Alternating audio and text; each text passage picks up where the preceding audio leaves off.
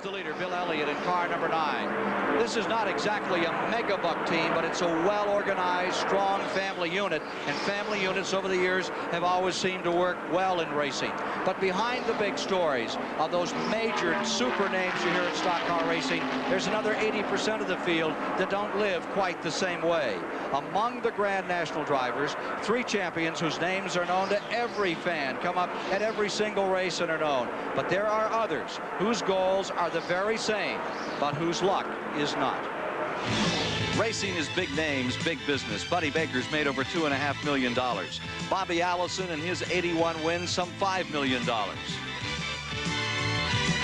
And Richard Petty, he's won over $5.5 million in posted awards.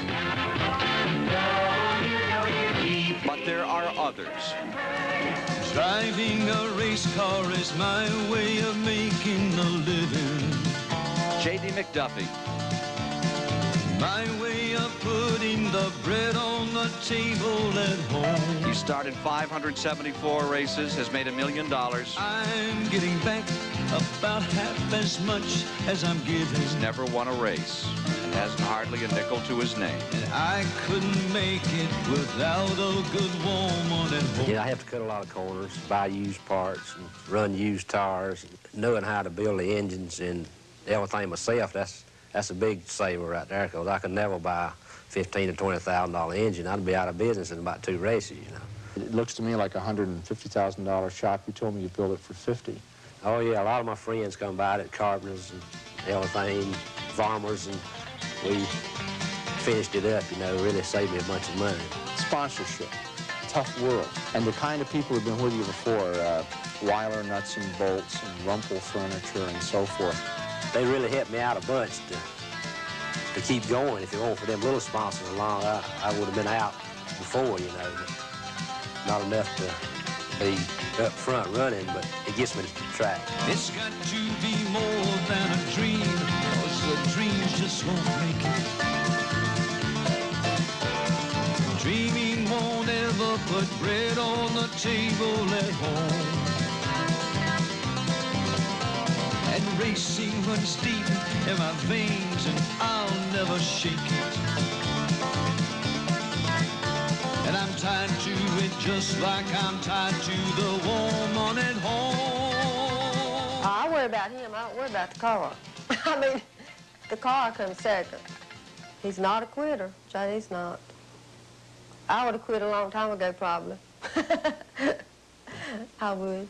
The last 3 years, I've been running on borrowed money, you know, and you just can't do that. And I'm slipping a little farther back, but maybe I'll have some help this year where I can show up, you know. But it is really tough. You can see somebody come in one time, nobody knows him, where he came from or what he's been driving. And before the race is over or before it started, he's got all this fantastic money. Just because maybe he knows one person or I don't really know how it works, but yeah. I've always felt Jody was left out. He never got a fair shake because he's got the experience and he can drive. To run with the best in the world, you know, I could probably go out here and run somewhere else and run right up front, you know, but you ain't got the caliber of competition there, you know. If I can make the top 10 in this, I've really done something. I've told him to quit this year. I begged him to quit. Really? I mean, how can you keep going with 0, you know? But then you look at him. He can't stand that. He's got to keep going. I understand his side of it. I love to do it. It's the only thing I've ever done, really, besides being a mechanic, you know, and it's all I know. You might as well call me a 20th century drifter. 32 weekends I load up the car and I'm gone. My woman cries with each goodbye kiss that I give her. And she prays that come Monday morning I'll be drifting home. J.D. has a new sponsor, a new car, a new chance, perhaps a final chance. But here at Daytona, the old hard scrabble luck plucked his pocket one more time. The engine blew, he failed to qualify.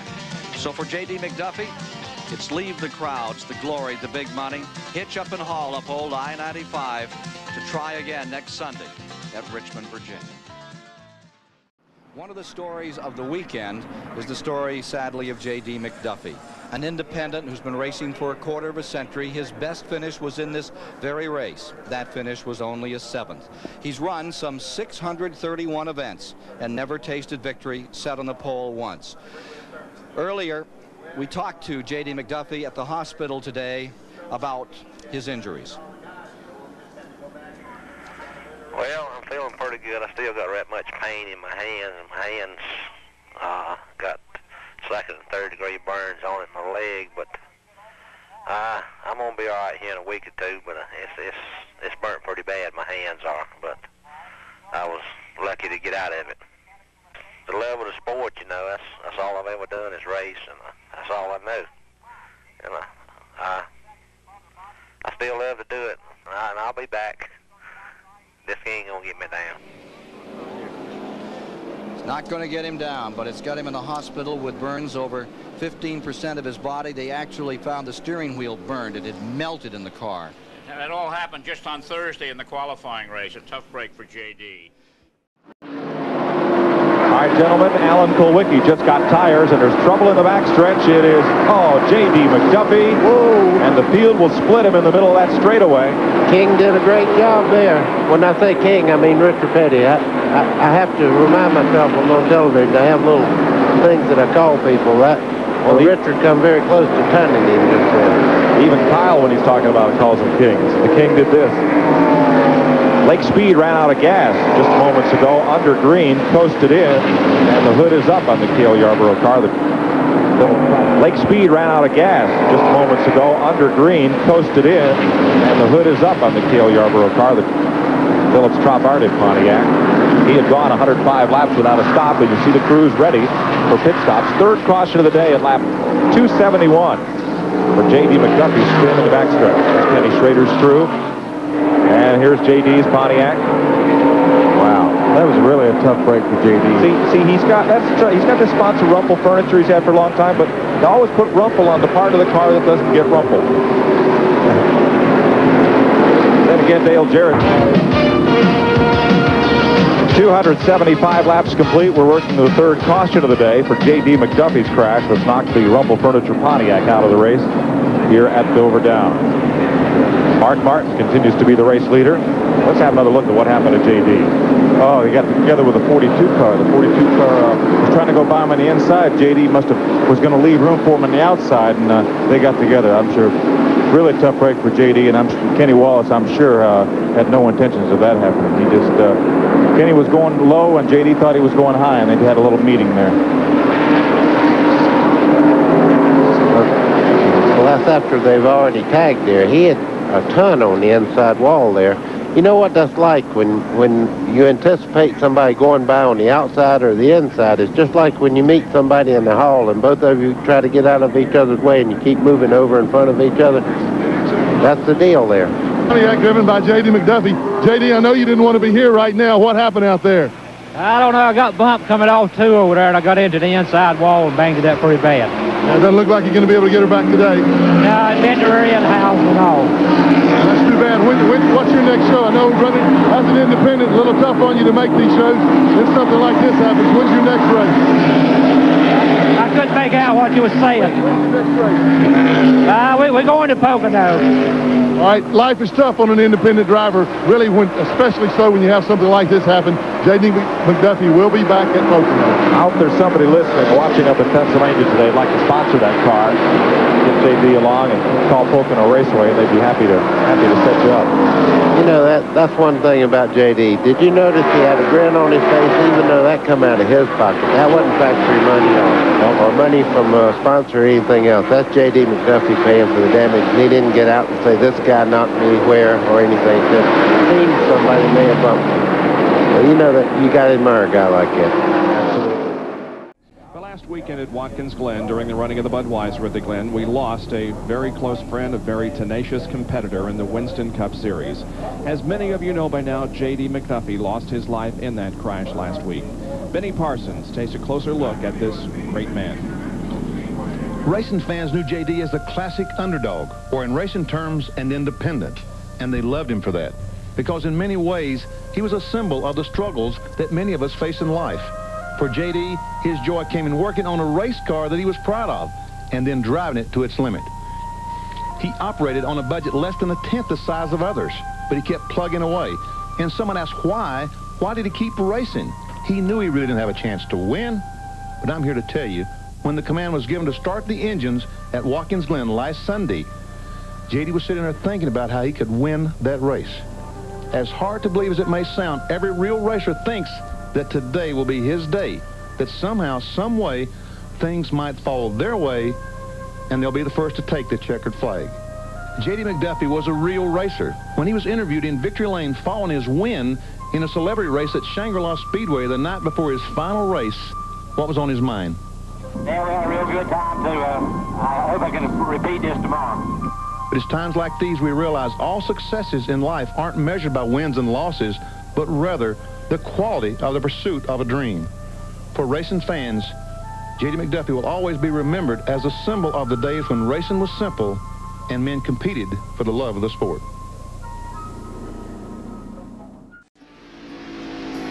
Speed increasing once again. Second gear. And here's trouble, big trouble here in turn 5. Oh, a car is upside down.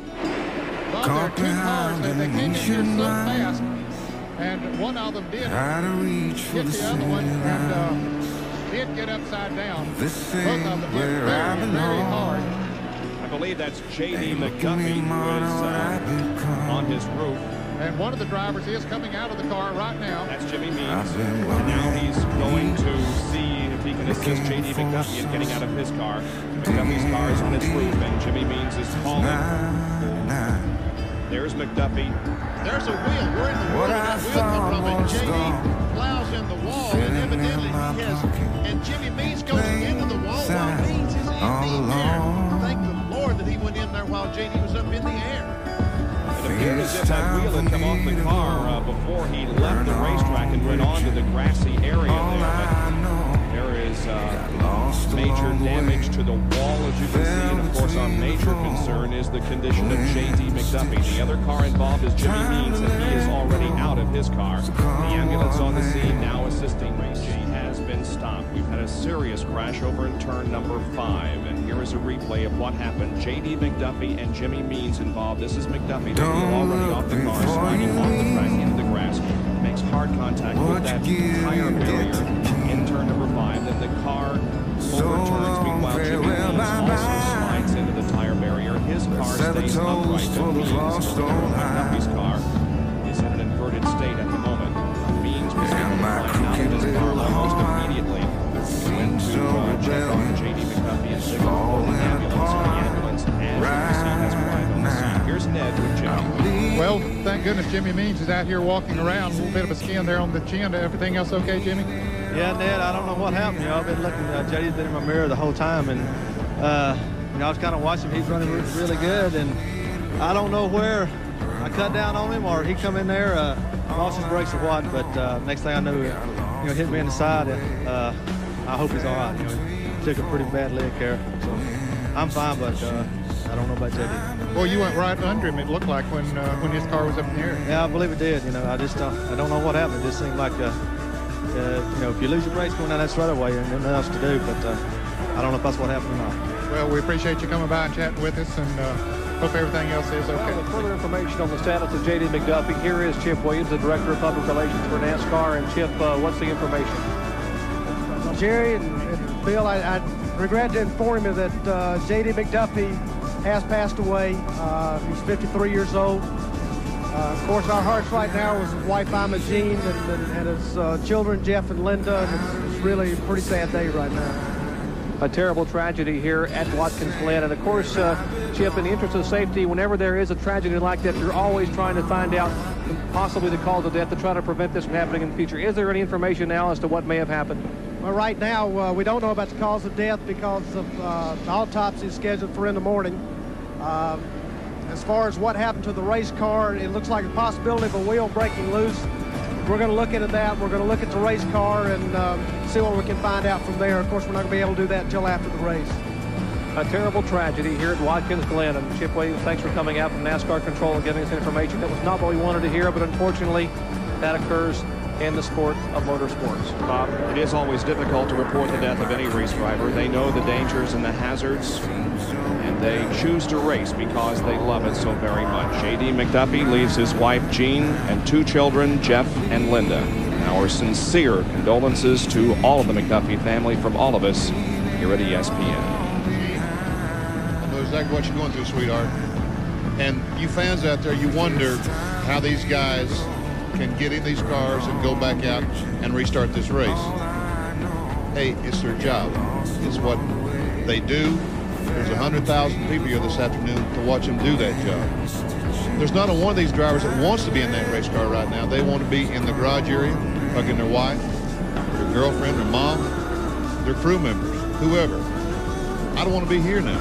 I want to be over there looking at Ned and looking at Bob and just not saying anything. But we've got a job to do. And that's to report to you who wins, who loses, and what happens during the day. Gene, we all love you.